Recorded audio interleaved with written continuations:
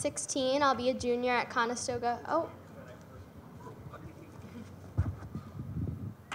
Thanks.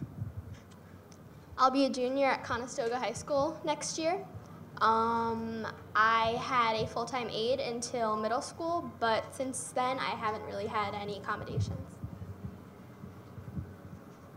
I'm Laura Huggins, and I'm 13, and I'm going into 7th grade this year in Richmond, Virginia. And I had selective mutism when I was in preschool, and I was so grateful that I overcame it before I went to public schools.